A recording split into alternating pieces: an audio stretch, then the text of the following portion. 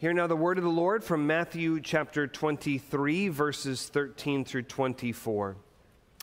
But woe to you, scribes and Pharisees, hypocrites!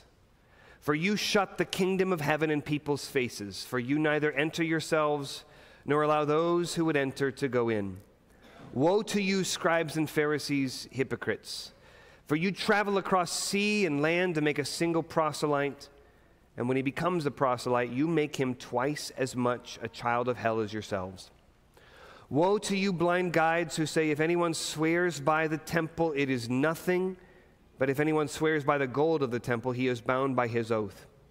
You blind fools, for which is greater, the gold of the temple that has made the gold sacred? But you say, if anyone swears by the altar, it is nothing, but if anyone swears by the gift that is on the altar, he is bound by his oath. You blind men! For which is greater, the gift or the altar that makes the gift sacred? So whoever swears by the altar swears by it and by everything on it. And whoever swears by the temple swears by it and by him who dwells in it.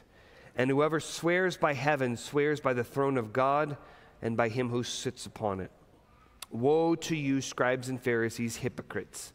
For you tithe mint and dill and cumin and have neglected the weightier matters of the law, justice and mercy and faithfulness.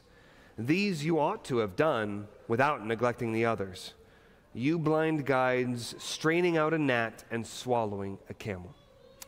The grass withers, the flower fades, but the word of our God endures forever. You are probably familiar with the stories and the legends of King Arthur.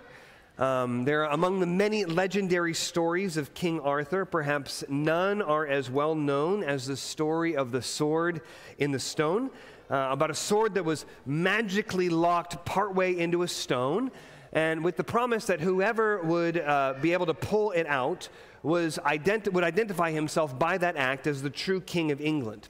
Now, with that being the promise, you can imagine how many men would have tried to pull that sword out of the stone. And so there are great feats of strength and people imagining that if they could just get the right amount of leverage or they could just do it in the right way, they could perhaps pull this sword out of the stone and thereby become the king of England. The problem was, if you know this story, that they were making wrong assumptions about how this test was supposed to work. It wasn't a feat of strength.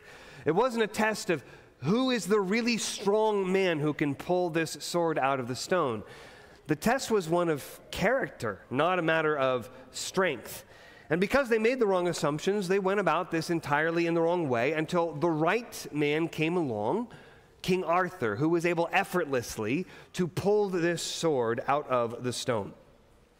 Now, when we come to the Bible, we have another story throughout the entire scriptures, a story that is trying to identify the rightful king. Not the rightful king over England, but the rightful king over Israel, the rightful king over God's people.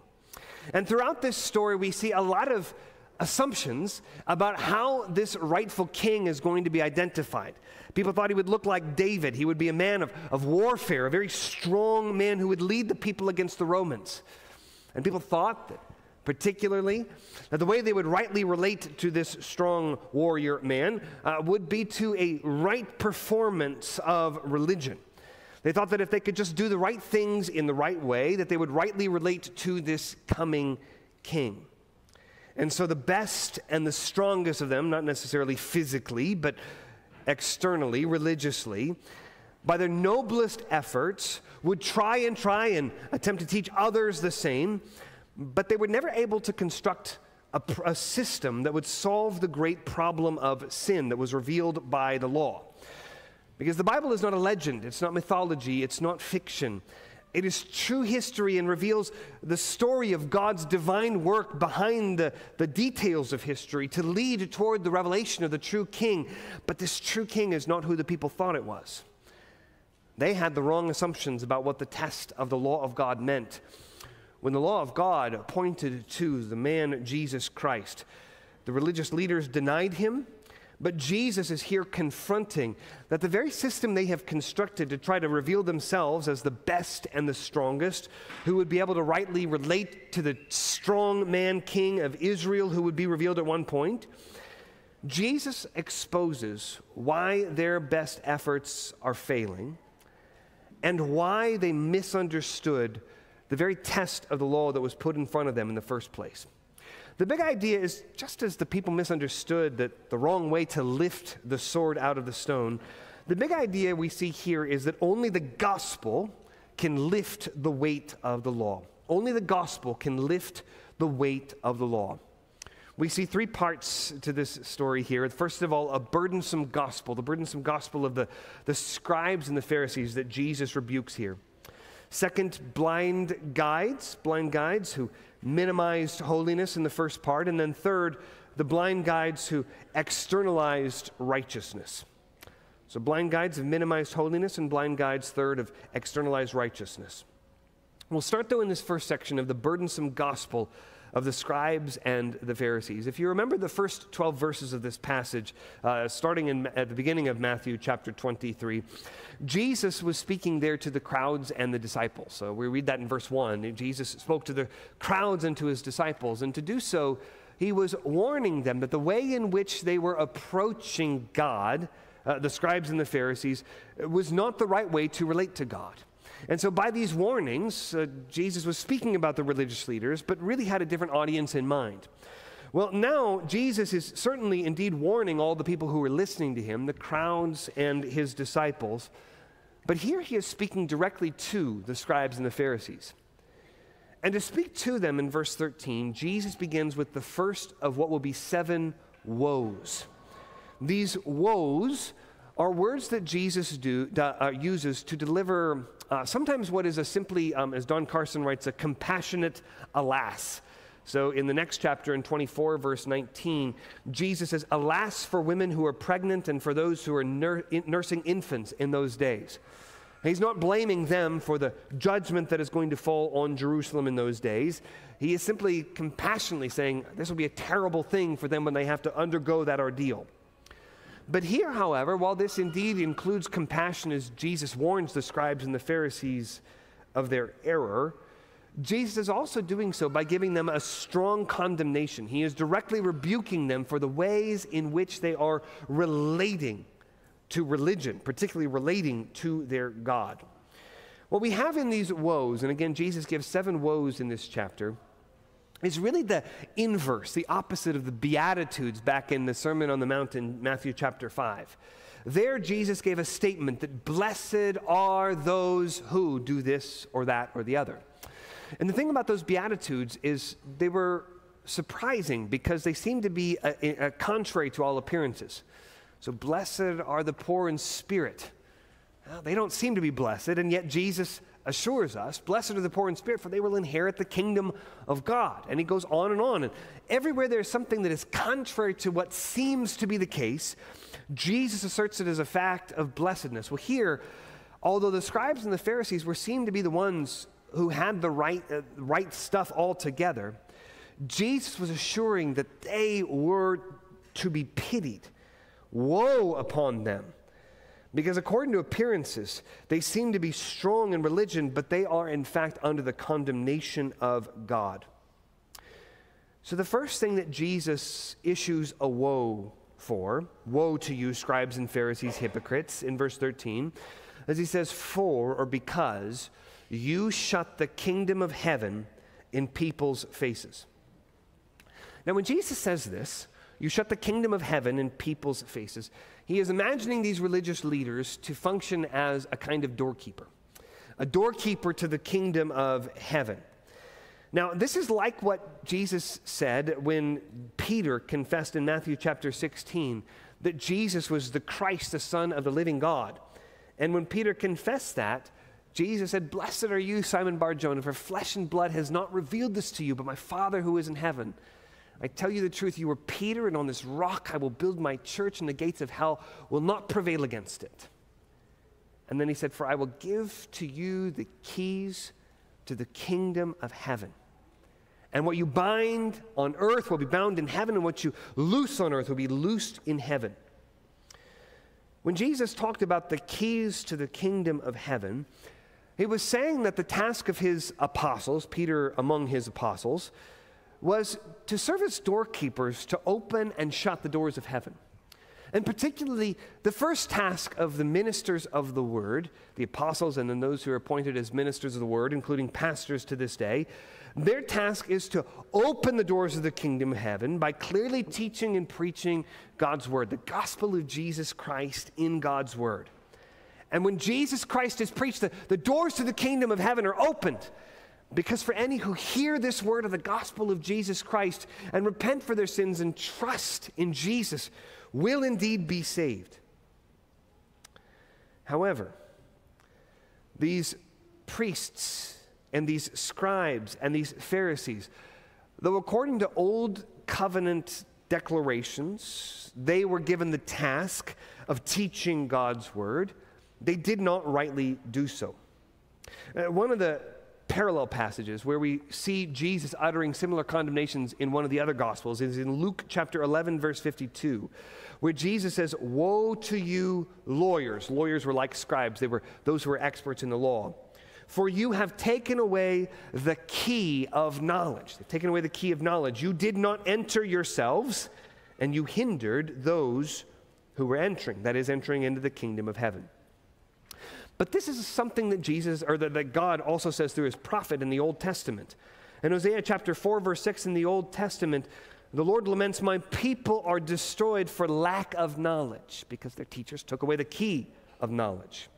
"They're destroyed for lack of knowledge because you have rejected knowledge. I reject you from being a priest to me." He's speaking to his priests who were tasked with teaching God's word to the people. But because they did not rightly teach God's word, the key of knowledge was taken away. The people lacked knowledge and they were destroyed. And this is exactly the same criticism and condemnation that Jesus is pronouncing here in the New Testament. The same thing that was happening in the Old Testament is happening in the New. They've taken away the key of knowledge. They have therefore shut the doors to the kingdom of heaven so that people cannot enter into the kingdom of heaven. They shut the kingdom of heaven in people's faces. "For you neither enter yourselves nor allow those who would enter to go in." Now, what the scribes and the Pharisees did to burden the people in this way was that they made God's word burdensome. They put heavy weights on the people, as Jesus says in verse 4, earlier in this passage, in the previous passage we looked at last time.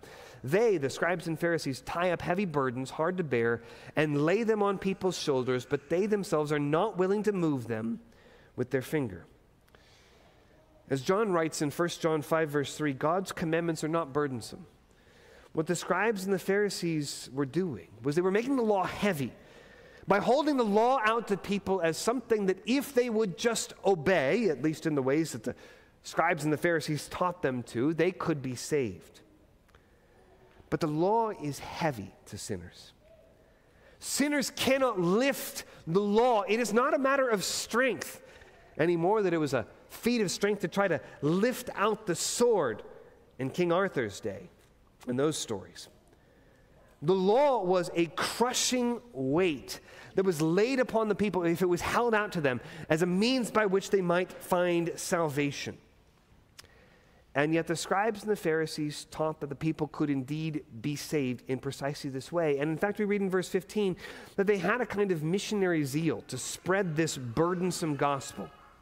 "Woe to you, scribes and Pharisees, hypocrites! For you travel across sea and land to make a single proselyte, and when he becomes a proselyte, you make him twice as much a child of hell as yourselves." They rescued the heathen nations from paganism, but they brought those pagans out of their false religion, which was indeed something that would condemn them, and brought them into legalism that would just as much condemn them. They brought them out of the frying pan and they brought them directly into the fire. Now, what these teachers of the law were supposed to be doing was to declare to the people that they should be waiting the coming king. You know, again, I think there's a really good illustration, that legend of Arthur. They should be waiting for the one who has the right character, who can come along and lift that sword from the stone. But rather than doing that, the scribes and the Pharisees taught people strategies, ineffective strategies, to try to pull the sword from the stone themselves according to their own strength in terms of religious scruples, in terms of trying to keep things together in sort of external ceremonies. The fact that all of those plans and efforts failed did not matter. They continued to teach and insist that those efforts were the most important thing, and they would condemn and criticize and belittle anyone whose efforts they deemed to be less effective than theirs. At best, those who followed the systems taught by the scribes and the Pharisees were hypocritical and proud, and at the worst, those who lived under that tyranny were demoralized. How could anyone, certainly how could I, a sinner, live up to that standard? Neither were great options, and both made them doubly a child of hell. Now, I say this because I know that some of you are here today with crushing burdens on your back religiously. You have heard, whether explicitly or implicitly, that you could be saved by some program of externalized behavior. That if you followed a specific set of spiritual disciplines, or if you simply would be very careful to avoid certain sins, or would be very careful to practice certain virtues, or if you simply tried to keep up with signaling your virtue by saying the right things about whatever the cause of the day is, or if you sent your money into the right cause, or you prayed a very specific prayer that was taught to you, that all of these would be methods that would finally, once for all, pull that sword from the stone. But human religion is something that is always and endlessly under construction. Every time whatever program that was foisted upon you didn't work, your life wasn't transformed, you never found any peace of mind, you certainly didn't find any peace with God. Every time each of those efforts failed, you simply moved on to a new construction project. The next effort, the next method, the next rite and ritual and ceremony. It's like the Tower of Babel, always building and constantly frustrated before you can reach your goal. Relentless effort, ceaseless activity, constant pursuit of self-improvement, and nothing to show for it at the end of the day. All of this is exhausting.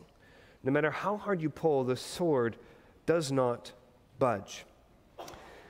What the leaders who foist this upon you falsely call a gospel, they claim to be good news, but it is only a crushing burden.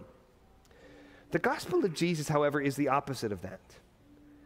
The gospel of Jesus is truly gospel. It is truly good news. That's what that word gospel means. Because the gospel of Jesus is not a program for what you must do to be saved. It is a declaration of what Jesus Christ has done.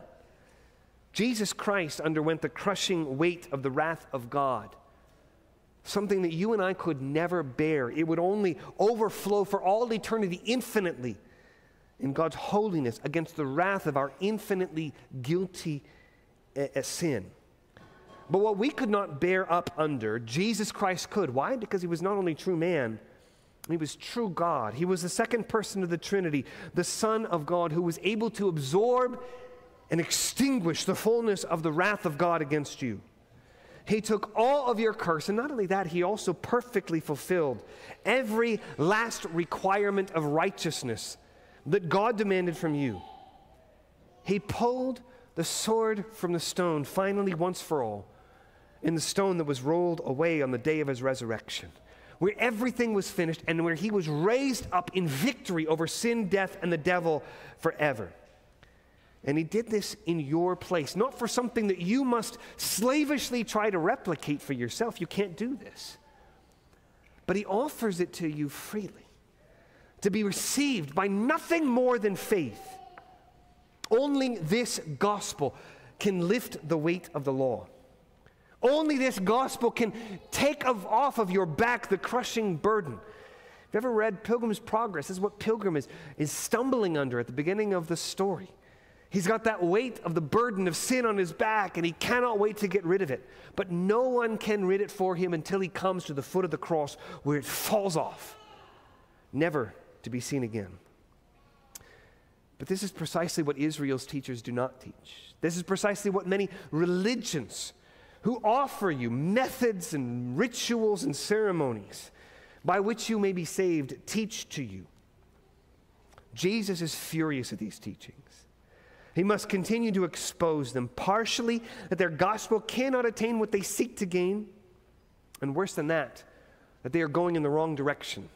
These ways that they teach to find salvation actually make the people increasingly guilty. And so in the next two sections, Jesus gives more woes, where he calls in both sections the religious leaders to be blind guides. And in both places, Jesus talks about different aspects of this blindness. In the first section, really the second section of the sermon, but the first part of the blind guide nature of these religious teachers, is that they offer a minimized holiness. That's what we're going to see in verses 16 through 22. Let me read this again. He says, "Woe to you blind guides," there it is, "who say, if anyone swears by the temple, it is nothing. He is bound by his oath. You blind fools, for which is greater, the gold or the temple that has made the gold sacred? And you say, if anyone swears by the altar, it is nothing. But if anyone swears by the gift that is on the altar, he is bound by his oath. You blind men, for which is greater, the gift or the altar that makes the gift sacred? So whoever swears by the altar swears by it and by everything on it. And whoever swears by the temple swears by it and by him who dwells in it. And whoever swears by heaven swears by the throne of God and by him who sits upon it." Now, to modern readers, I think this is a very strange kind of discussion. Why is Jesus talking about oaths? Well, this isn't something that we think all that often about, but in Jesus' day, among first century Jews, this was a big topic of conversation. Leon Morris explains that there was a whole tractate of the Mishnah, so sort of a standard Jewish rabbinical teaching, that was given to the subjects of oaths. It's called Shavuot. And in this extended tractate, this extended writing, there were all kinds of distinctions that were drawn. That if you say this when you swear an oath, that would indeed be binding. But if you alter how you swear and instead swear it by a slightly different formation, you will in fact not be bound by that oath because of whatever reason that justifies you from not keeping that oath. Now, the reasons that the rabbis wanted to teach this kind of detailed analysis of which oaths were binding and which were not is they wanted to clarify how to keep the law as God's people. What would it mean to keep God's law? Well, it means you do this in this circumstance and this in that circumstance. But the way they approached this was by endless hair splitting of which oaths were binding and which were not. Now, the oaths were one example of many kinds of approaches to different aspects of the law, one of many. But I think it's really important that Jesus is picking up on something that seems to be an issue of the smallest external consequences. What he wants to do is to show that the system is corrupt all the way from the very basics, all the way from oath keeping. And then the way that Jesus is going to end in the last woe is he's going to talk about their violence and their murders. So Jesus is starting at something of the seemingly the lowest part of their morality, and he's going to move to seemingly the highest part of their immorality. And what Jesus wants to show is that from top to bottom, from the least to the greatest, what they are offering is corrupt through and through. And so what Jesus does is he observes and takes apart their tied-in knots legalism by showing how they have come to absurd conclusions about which oaths are binding and which are not by missing important connections. So they said, well, to swear by the temple, that was not binding, but to swear by the gold in the temple, the gold was kept in the Holy of Holies. So to swear by that was that was something that would be binding. However, it was the temple that Jesus points out that makes the gold holy. Or to swear by the altar, that's nothing. But to swear by the gift, that's what's really offered to the Lord, that would indeed be binding. Hair-splitting distinctions. What Jesus goes on to say is that it is God himself who dwells in his temple and in his heavens on his throne where he sits. And even more than this, if you think about it, it's God's glory, as the scriptures say, that fill the whole earth as the waters cover the seas. Which means that there is nothing you can swear by in all of creation without invoking God or something that God has made in a place where God dwells. There is no way, therefore, to avoid obligation in the oaths that we utter, because to swear by anything and to break it is a violation of God's holiness. Now, when we talked about a similar thing that Jesus taught in the Sermon on the Mount, Jesus said, let your yes be yes and your no be no. And he talked about some of these distinctions that were made then. We talked about the fact in Matthew chapter 5 that what Jesus was getting at is that God's law is infinitely high as heaven itself. The requirements of God are infinitely high as heaven itself. But legalism is always looking for loopholes. It's always trying to minimize holiness, the requirements, especially to external requirements. If I just do this and I don't do that, then I will be safe. Because legalism is constantly seeking to justify ourselves. This is the heart of human religion. Human religion attempts to pursue holiness by setting up arbitrary rules. But even then, they cannot follow those rules. I don't know if you've ever played a game with children. A game that children may have invented on the spot. Hey, let's play this game, and you do this and I'll do that. Great, let's play the game. Well, once you get into that game, if you've played those games, you know that very quickly, particularly after you have won or scored a point, that you learn that there were rules that you had not discovered up to that point, that now the children are very happy to share with you. I'm sorry, you cannot do that in that way. Okay, so tell me the rules. So now you do that. Oh, no, you actually had to do this differently this time around. That was just for the last time. This time it's going to be different this time around. Or if it's a game of tag, well, didn't you know that this is also base? And the rules go on and on and on. But this isn't just children. This is all of our hearts. The human heart is constantly working to justify my own actions. You see, I really want to believe in my heart of hearts that I can get this close to the line of sin. I can sort of have some aspect of whatever it is that I want in sin, so long as I don't go past that. Okay, I'm safe there. But then, oops, I did go past the line. And then I have to redraw all the rules in my line. I said, well, okay, I really went past the line in this way and not that way, so I think I'm still safe. Well, oops. Then again, I go past the law in that, or the line in that way. But then I start to say, well, but I had a really hard day that day. And on and on and on. Does this sound like the rationalizations and the self-justification of your heart? Our hearts are factories of excuses. Our hearts are factories for self-justification. Why? Because we want to define the line by which, if we can just cross it, we will be justified. We will be holy in God's sight.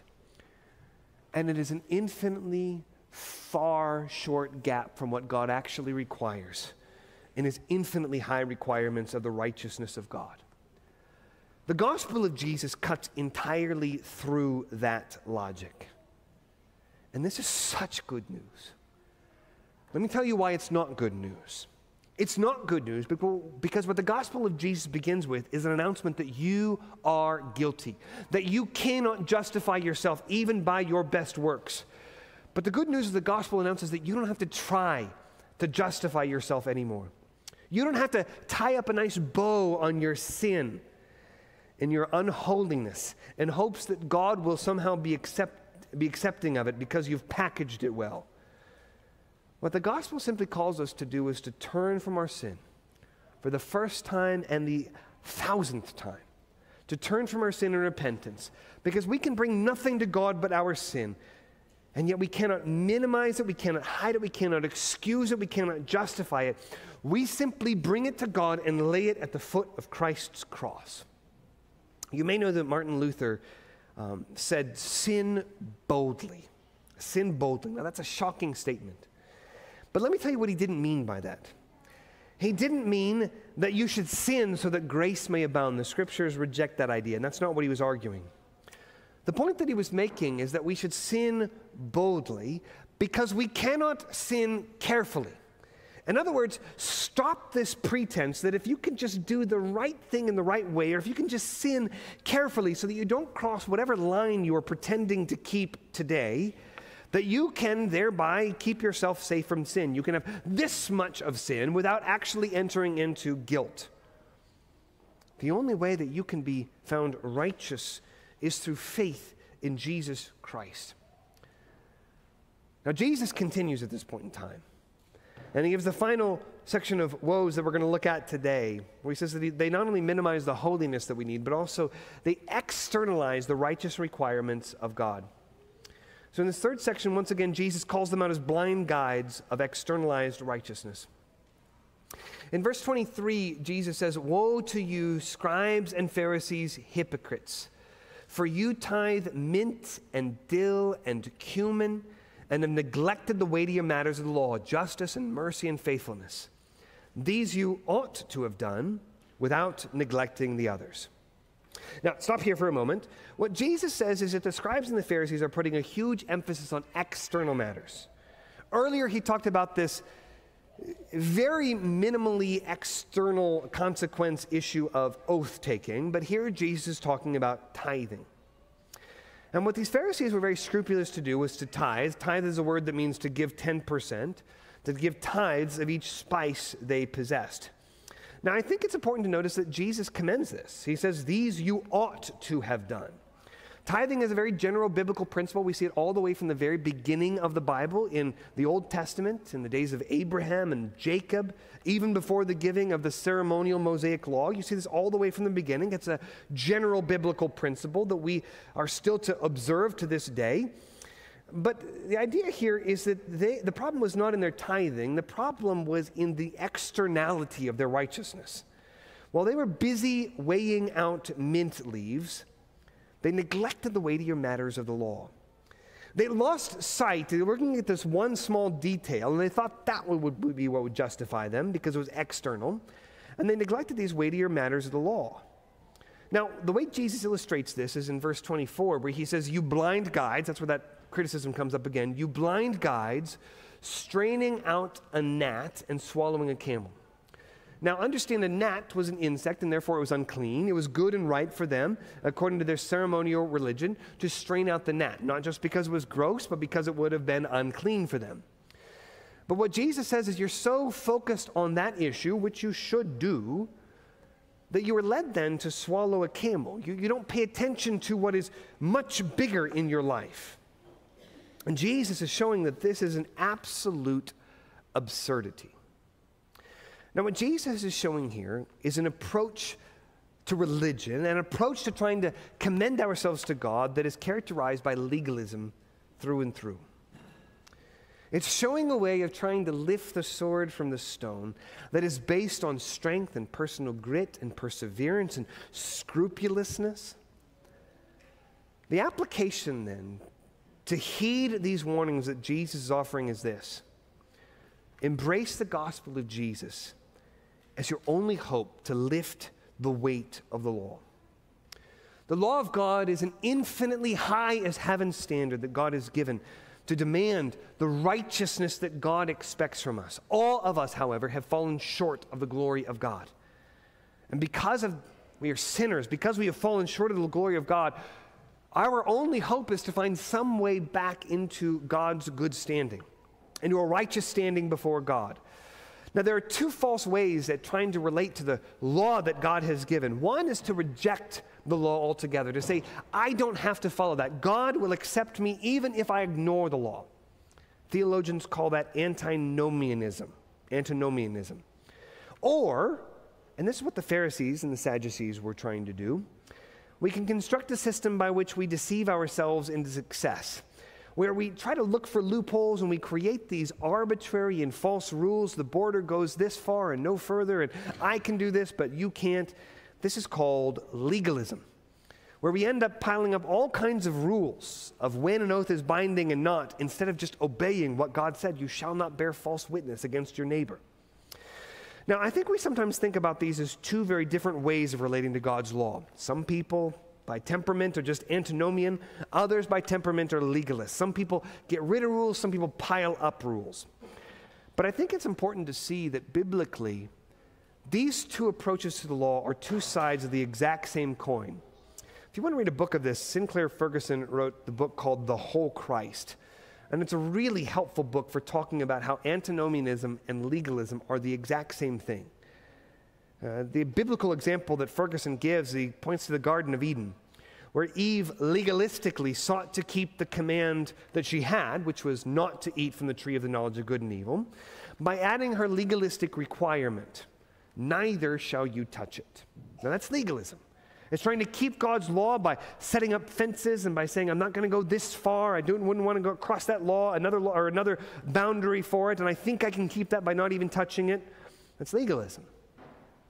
But eventually, the serpent used her legalism to try to plant the seed into her mind that God was not good, and that God was in fact withholding something good for her, eventually so that Eve cast off the law altogether. She was the first antinomian. She was the first one to do away with the law, to do what she wanted to do instead of what the law did, and she ate from the fruit. And all of us have been legalistic antinomians since then. Whenever we try to establish a false holiness, a false righteousness, we end up casting off God's law altogether to become defiled and guilty. Because there is no true path to God's holiness and righteousness apart from faith in Jesus Christ. I want to tell you why this is such a liberating message. Because we so often are trying to do something. If I just keep this pattern, if I just follow these ceremonies, if I just pray these prayers at these times of day, if I just do these things that have been set by the patterns of others, then I will be safe. But this human religion is tyranny. It's bondage. It is a crushing weight that is placed upon our shoulders that makes us children of hell. It gains us nothing and loses us everything. The Scriptures, however, hold out the key of knowledge. The Scripture hold out the gospel that opens the doors to the kingdom of heaven. Would you find rest for your souls? Would you find joy in the midst of sorrow? Would you find holiness to cleanse your corruption? Would you find righteousness to cover your guilt? All of this Jesus Christ holds out to you. Not something that you may carefully and scrupulously put together and assemble for yourself by a very cleverly constructed system. But he holds out to you in what he has already done through his life and death and resurrection. Therefore, cast off everything else. There are so many voices telling you, you will be safe. You will be in the right if you just do this. Cast it all off. Put away all hopes of self-improvement except for what the Scriptures hold out as they identify the true King of God's people, the Lord Jesus Christ, who came, who lived, who died, who on the third day rose again, vindicated as the righteous Son of God, and who ascended into heaven, where he is now seated at the right hand of his Father and reigning until the day when he will come again. He is your hope. He is your King. He is your righteousness and your sanctification from God. Trust in him. Only he is able to lift the burden of the law. Let's pray. Heavenly Father, we pray that you would indeed give us Jesus Christ. We have no hope apart from him. We pray that you would give us Christ crucified. We pray that you would give us Christ, our Lord and Savior, for the forgiveness of our sins and for the cleansing of our iniquity. We pray that we would be counted as righteous in Christ. We pray that we would be made holy through Christ's cleansing blood. And we pray that we would do all of this as we relate to him through faith. It's in Jesus' name we pray. Amen.